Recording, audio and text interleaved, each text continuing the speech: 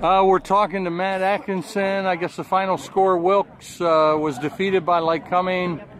What was that, 35-18? Yep. And Matt Atkinson had 2 touchdowns. I think I got both of them on video this time. Tell me about the first touchdown. First one, we actually broke into their coverage. They didn't have a safety, and the play that we called, ended up I was right there, wide open. Great ball, great blocking, and resulted in a touchdown. Tyler Jenny, I think, must have had about 85% completion this week. He was really on with the pass game, wasn't he? Yes, sir.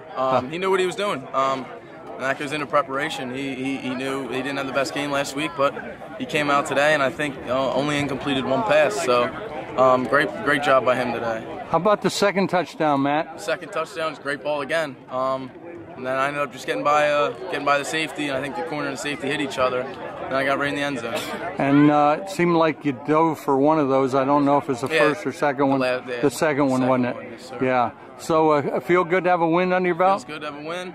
Plenty more to come. Yep. The MAC starts pretty good. Yes, sir. This team has a lot of potential, don't you think? Yes, sir. We got a lot, and players just got back. Yep. Everyone's healthy now, so. Yep.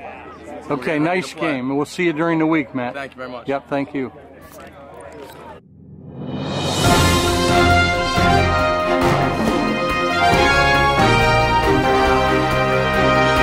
This has been a production of Lycomingfootball.com.